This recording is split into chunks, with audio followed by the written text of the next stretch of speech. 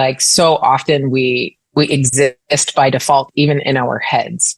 And it's when you can get to this space and try at least when you're starting to be objective about your thoughts, and recognize that they are just thoughts, right? It's not truth. It's not reality. It's their thoughts. And when that one random thought comes at you sideways, like, I can't pay my rent tomorrow. What am I going to do about my groceries?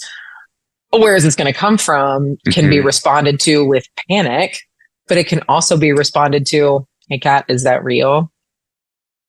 Nope. Or look how far you've come. Like, you know, I was talking with Judith Hill on another episode, and she had referenced like looking at how far you've come. And I was like, yeah, man, 2015 Kat would be like, get it, girl. Right. And even though I might be in a moment in 2024 saying like, oh my God, this has to happen and this has to happen and this has to happen. Like, what am I doing? And all of the things, like none of that is real. And you can choose to look at that from a different perspective.